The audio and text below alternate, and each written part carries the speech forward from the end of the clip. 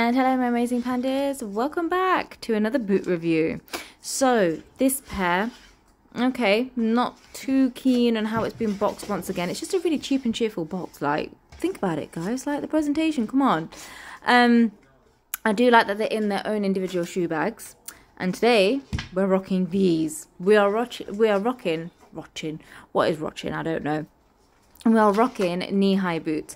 So this is kind of a first for me. Never really kind of done this type of style before. I normally tend to do either ankle boots or like thigh-high boots. I never kind of do in between. So these are going to be interesting.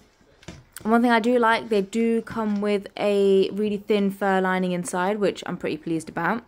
There is like a sort of middle zip, which is pretty cool, just here. And then this also comes with the foot padding inside, which I really appreciate. So let's get these babies on.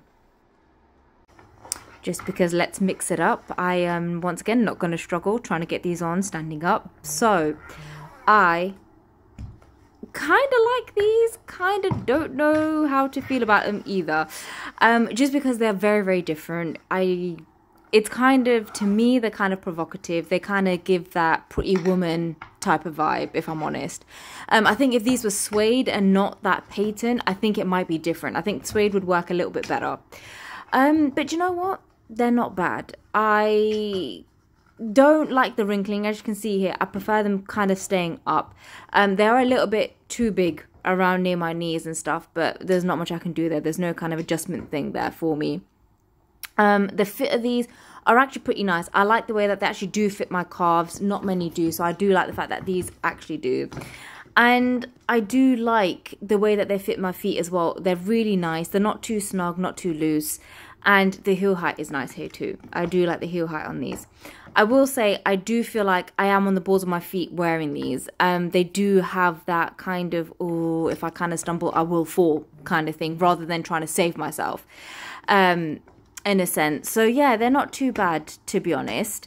I do, yeah, the heel height I love. I mean, just, yeah, I love. I do like the quality. I think it's okay. It's not the greatest, but it does. The stitching, especially at the top, it is a little bit, I'm not too keen, if I'm honest, but there's not much I can do here either. It is, it's an interesting boot.